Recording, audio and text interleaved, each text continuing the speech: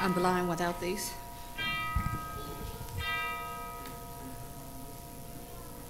Well, happy Sabbath, everybody. I'm glad to see everybody here, and the pews are filling up. I'll be doing the call to worship. People of faith, let us gather together in this holy time of worship to rest from our work, giving thanks and praise to God. People of faith, let us gather here in this holy place to hear the word, to share God's love, and to confirm our calling. People of faith, now is the time for worship. Thank you.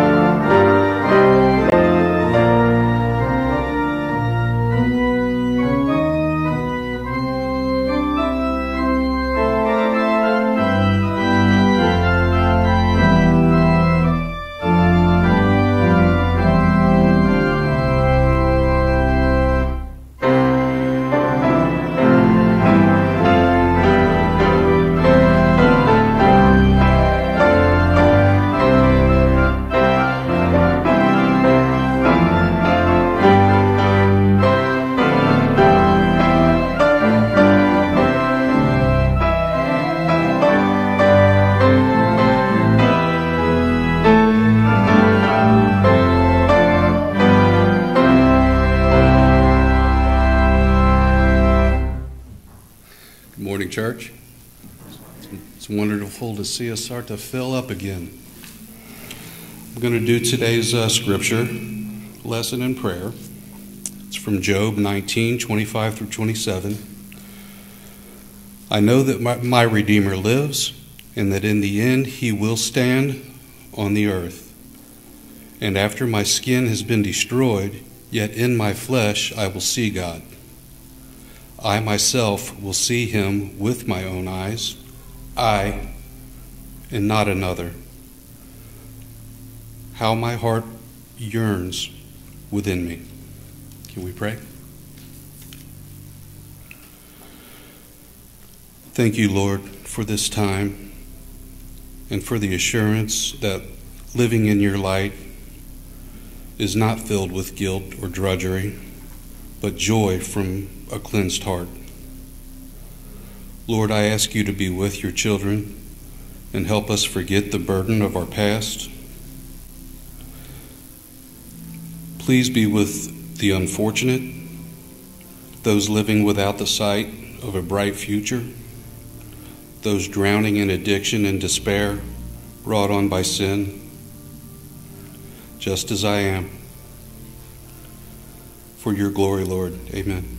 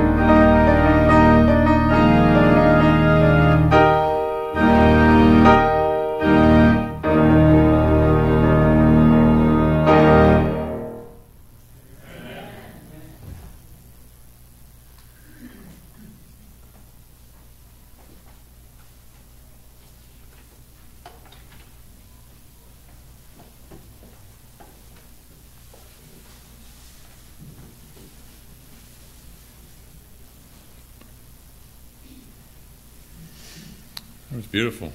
Thank you. It's also known as "Mine Eyes Have Seen the Glory."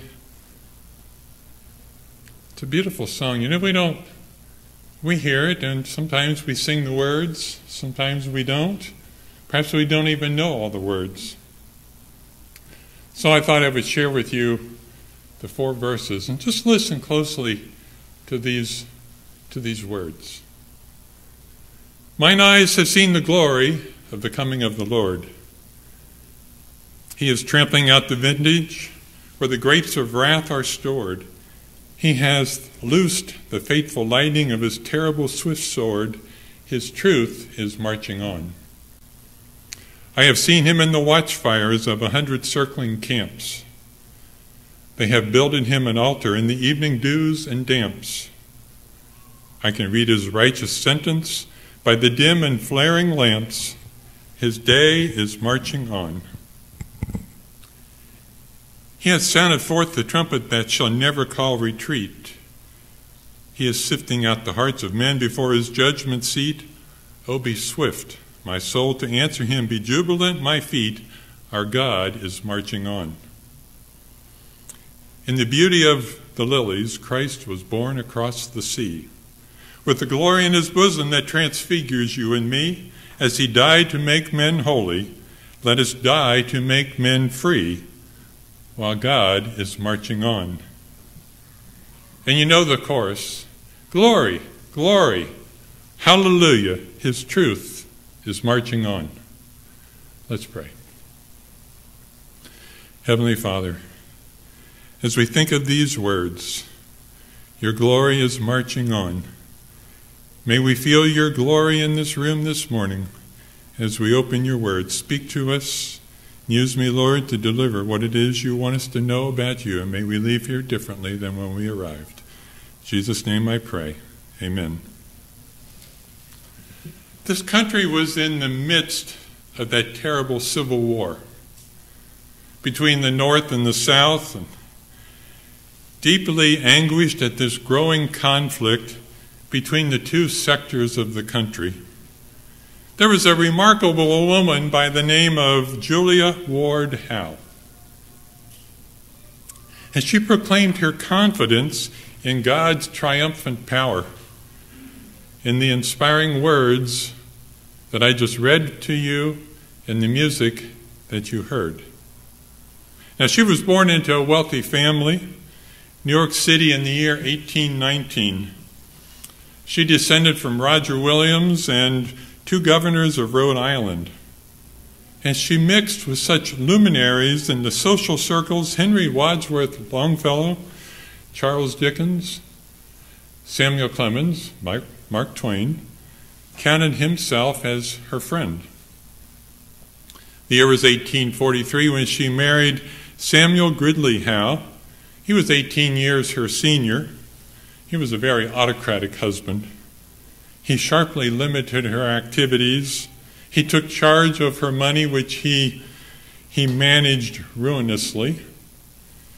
And when he died in 1876, she wrote in her diary, "Start my new life today." She used her writing and speaking skills to promote a number of causes, to include women's rights, education reform, the abolition of slavery. 1861, she traveled to Washington, D.C., where she met with President Abraham Lincoln at the White House. Now, she had also visited a Union Army camp, and that's where she heard the soldiers singing, "John Brown's body lies a-mouldering in the grave." It's a song honoring John Brown. He was a prominent abolitionist who had been hanged for treason against the state of Virginia in 1859. Now, her pastor at the time, the Reverend James Freeman Clark, he asked her to consider writing new words to that tune. And that night in her hotel room, the words came to her mind as she tried to sleep, and she got up and hastily wrote them down on an old piece of paper. And then she offered her poem to the Atlantic Monthly magazine, which they published it in 1862, and they sent her a check for $5. Now, Chaplain C.C. McCabe of the Union Army, he heard the song, and he began to teach it to the soldiers in his command. But then it soon spread to soldiers in other units, and finally to the ordinary citizens of the United States. It became incredibly popular, made Julia Howe famous, and we heard it today. But as you think of those words, the words in that song are couched in the language of Christ's second coming. A time when Christ will sift out the hearts of men before his judgment seat. And her words, grapes of wrath, in that first verse, they allude to that passage here in Revelation 14:19, which speaks of the great winepress of the wrath of God. But then Howe's mention of the trumpet that shall never sound retreat. That alludes to the trumpets of Revelation 8, where 7 angels, 7 trumpets. However, that phrase, it spoke loudly to the soldiers who, in the confusion of battle, they received their commands from trumpet sounds. A trumpet that shall never sound retreat. That was an inspiring image for those soldiers. And to this day, Howe's song continues to enjoy great popularity. Lyndon Johnson had it sung at his inauguration back in 1965. Andy Williams sang the song at Robert Kennedy's funeral in 1968. But perhaps the best story of all comes from James Humes, who was a presidential speechwriter. And one day he was interviewing General Eisenhower a few weeks after Winston Churchill's funeral in 1965. And he asked Eisenhower to talk about the most moving moment of that funeral. And Eisenhower mentioned this song. He noted that Churchill had learned this song at his American mother's knee, and it was one of his favorites. And Eisenhower says, "You know, we all know that first verse, 'Mine eyes have seen the glory.' But do you know the third verse?" he asked. And he said, "Because there I was, seated with the heads of state, Charles de Gaulle of France, Queen Juliana of the Netherlands, King Olaf of Norway, King Baudouin of Belgium, these heads of nations of freedom," get this, heads of nations whose freedom had been redeemed by the very warrior who lay in state just a few feet away. And Eisenhower says, "And I could see feelings of gratitude and reverence mist their eyes as they did my own as we all sang that third verse. He sounded forth the trumpet that never called retreat. His will goes marching on." It's quite a story. I had read this a number of months ago, and we were still in the book of Acts, so I wasn't going to take time for departing from that series, but I had asked Martha Jean if she would learn to play that sometime for us on the organ, and I wasn't expecting a piano and organ duet. This is fantastic. But as I read the story, and you think about Julia and how she had walked through the Union encampments during the Civil War, and what she must have felt, that she could see the glory of the Lord as she walked through those camps, those armies of men who were trying to set men free. And you think about, wow, to have such implicit trust in God's faithful care and protection. It's never easy in times of danger or strife, is it?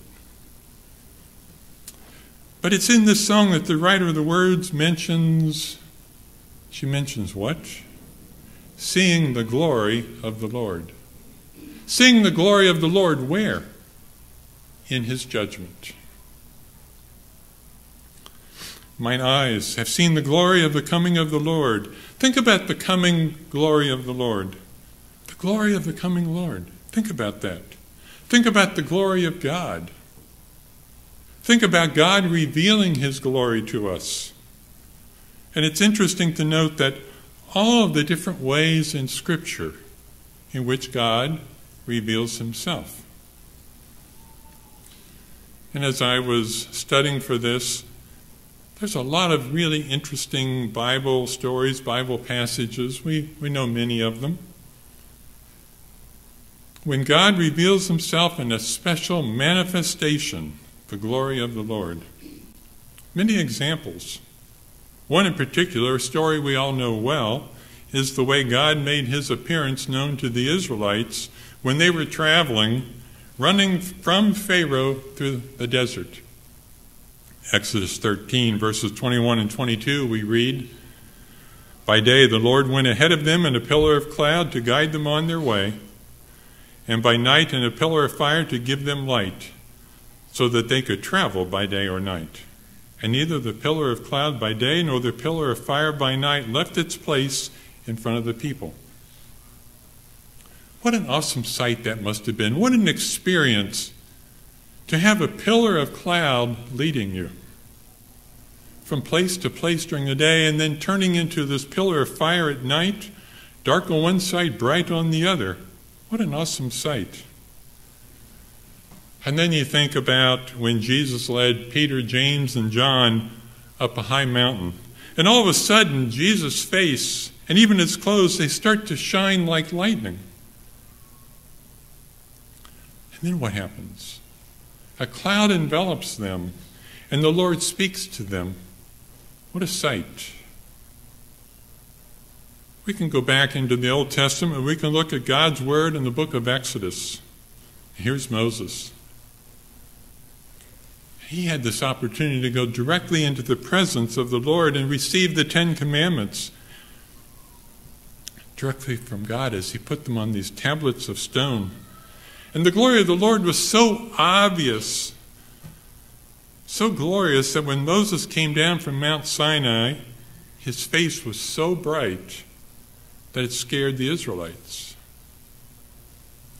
Now, as we think back onto all these examples of God giving a great and glorious vision of himself, it's hard for us to envision, isn't it? I mean, we think, if God would just appear to me like that, oh, I would be so encouraged, I'd be so ready to serve him. If he would just do that, I wouldn't worry so much about life. And at times we even ask, Lord, where's my burning bush? Where is my vision of your glory? Where is it? Let me see something. Because that's the way we are. We want visuals. We want to see something. We want to see the Spirit in action. We have a certain expectation of seeing. When we attend church and the songs that we sing and the sermon the preacher preaches.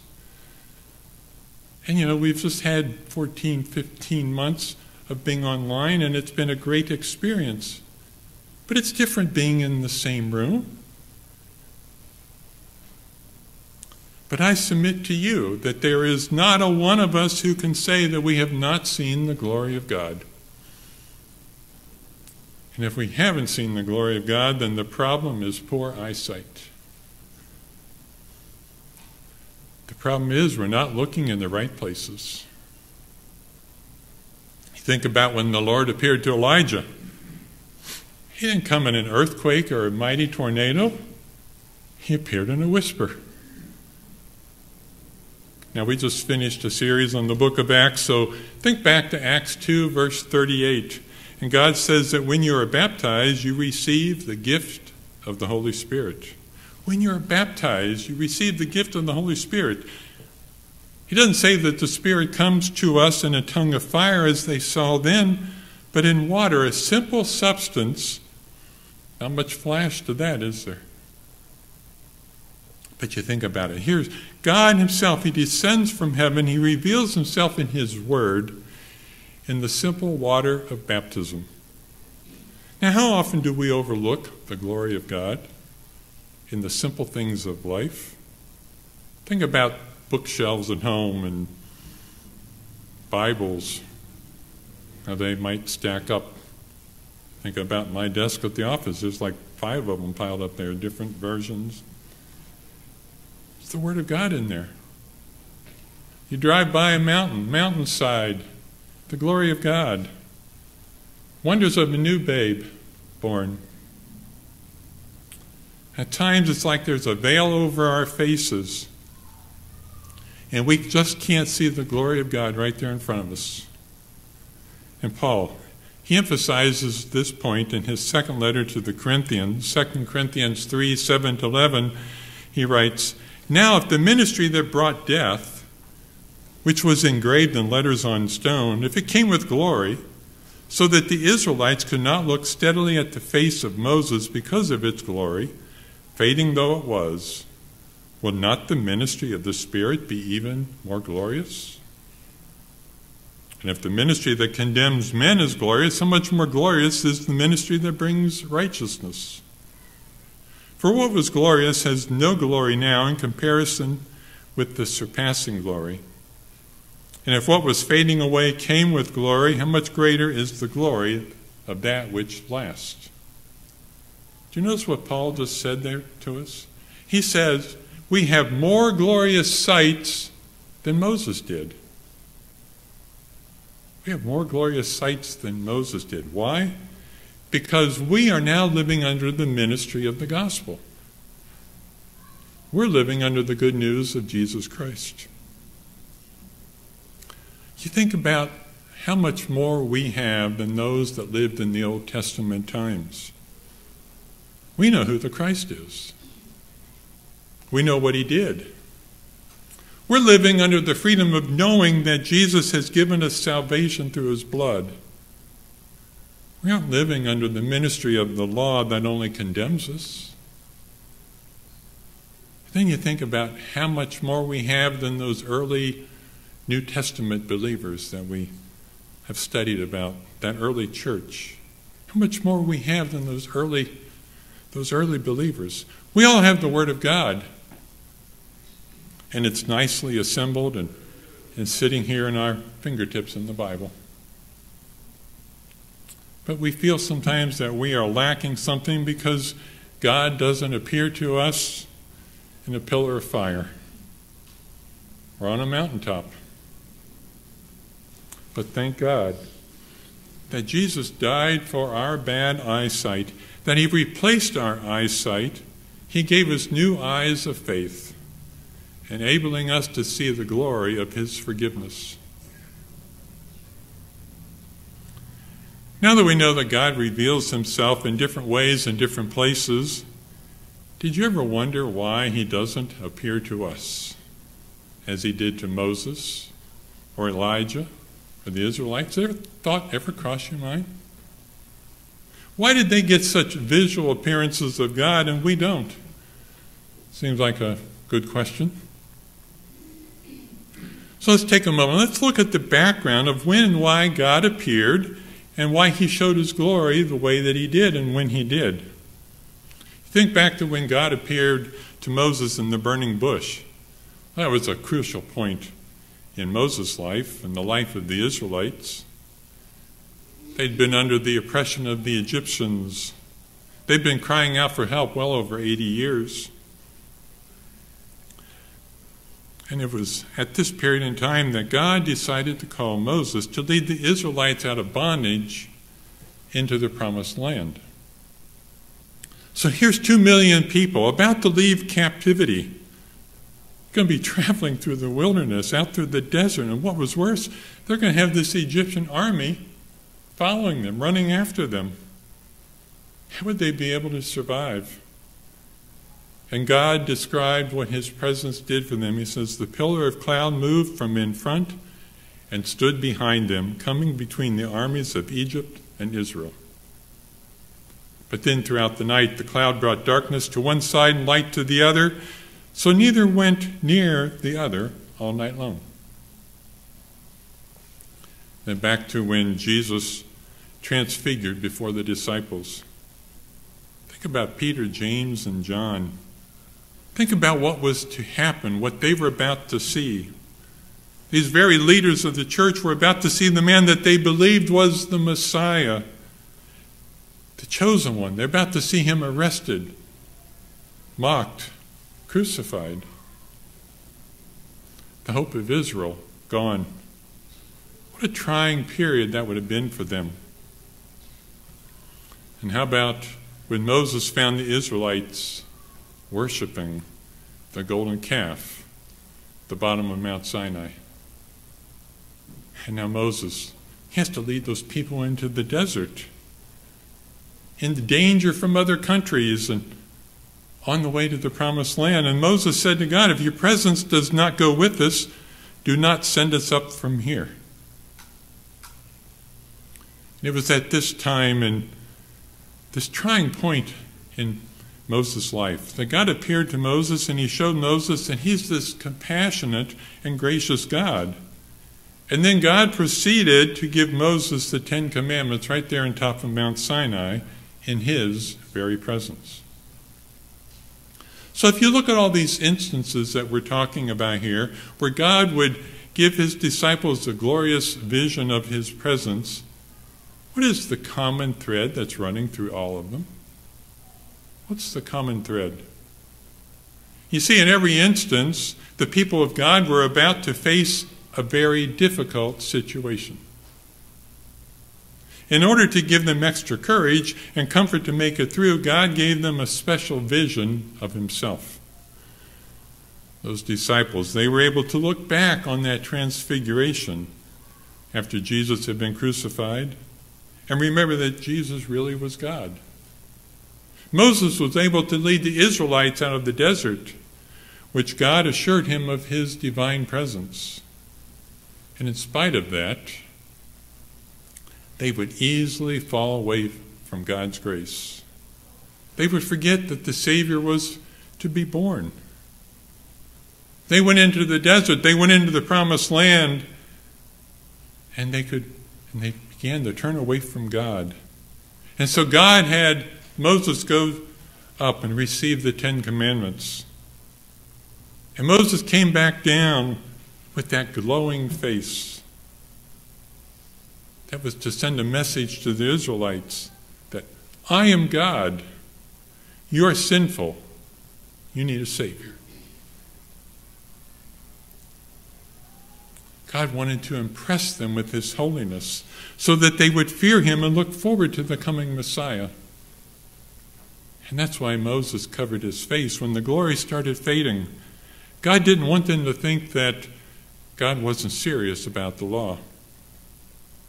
Just imagine if they had seen Moses' face get dim, they perhaps would not have been as impressed with the law.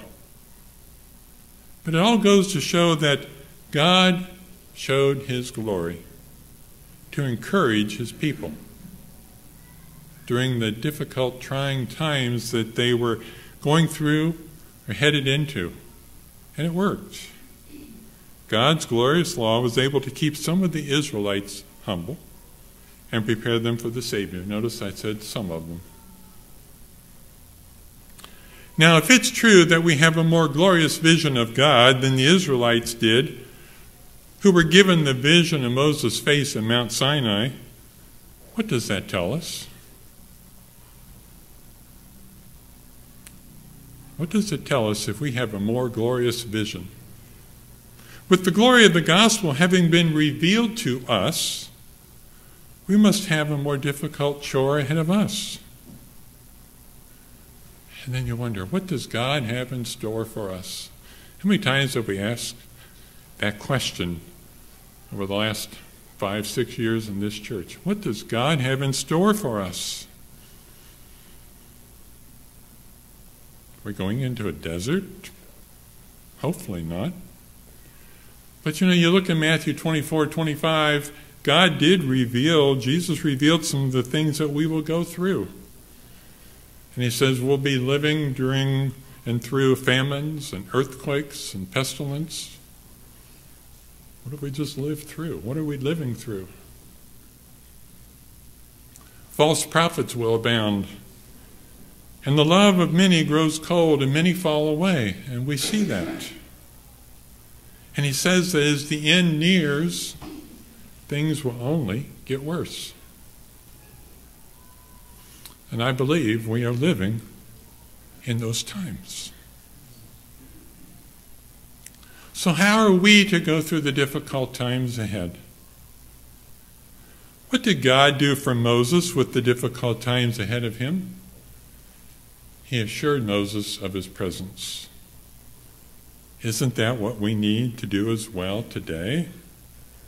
When we face difficult times in our lives, it is at that time more than ever that we need to listen to God's word. And that will give us the assurance of God's presence in our lives, and that he is still with us. It will give us the courage to stand firm against the assaults of Satan and every evil. James 5, verses 8. James encourages us, you too be patient and stand firm, because the Lord's coming is near. Be patient and stand firm, because the Lord's coming is near. Let me ask you a question now. What is the most incredible thing that you've seen in your life? What is the most incredible thing that you've experienced in your life where God was present? Think about it. A number of things go through my mind in my own life. Perhaps there was an accident that could have happened, but didn't. Perhaps it did and your life was spared. Well, I can tell you today what is the most incredible thing that you have seen. I can tell you what that is. Now, I would like to say that it's the fact that you are sitting here listening to the sermon. But the most incredible thing that has happened to you is while you're sitting here listening to the sermon. Because right now, you are seeing through the eyes of faith that Jesus is the true God and Savior of the world.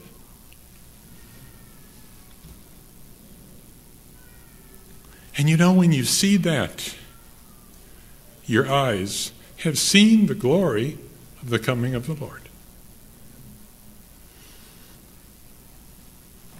And with that glory of the Lord before your eyes, you can face whatever God allows to happen to you. And most importantly, you can say with Job, I know that my Redeemer lives. Our scripture reading. And that in the end he will stand upon the earth. And after my skin has been destroyed, yet in my flesh I will see God. I myself will see him with my own eyes. I, and not another, how my heart yearns within me. You know, the battle hymn, it's the favorite of many. It was a favorite of Walt Disney, so much so that it was played at the end of his private funeral back in 1966. I always share with you, but it was one of Winston Churchill's favorite songs. It was played at his state funeral at St. Paul's Cathedral. It's been performed at many other memorial services.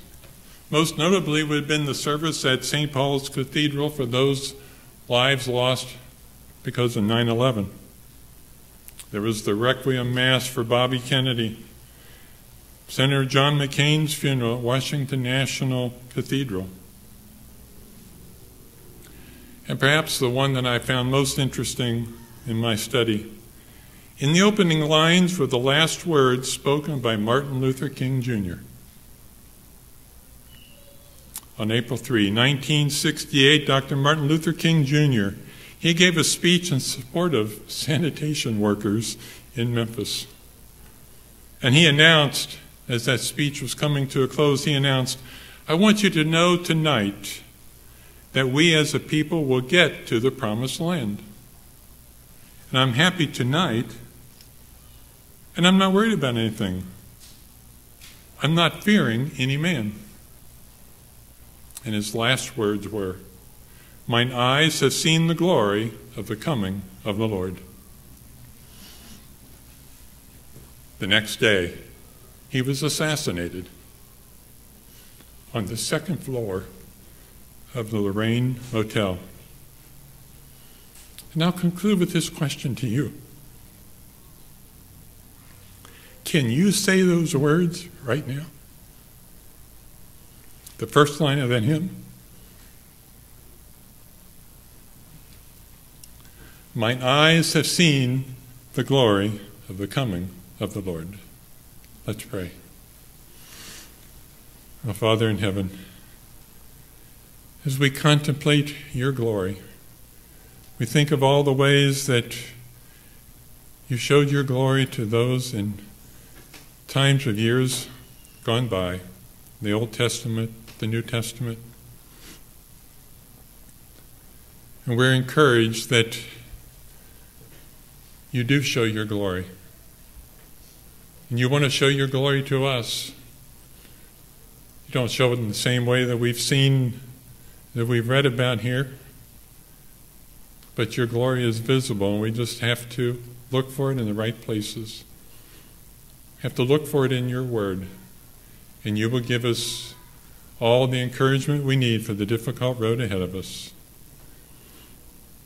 And Lord, as we leave this place today, as we go throughout our week. May we remember the words, the first line of that song, "Mine eyes have seen the glory of the coming of the Lord," because that's all that matters. We have seen the coming glory. Lord, now as we conclude our service, may we remember those words, and may we remember everything you've done for us. And Lord, we just ask, come quickly. That's all. We pray all this now in Jesus' name. Amen.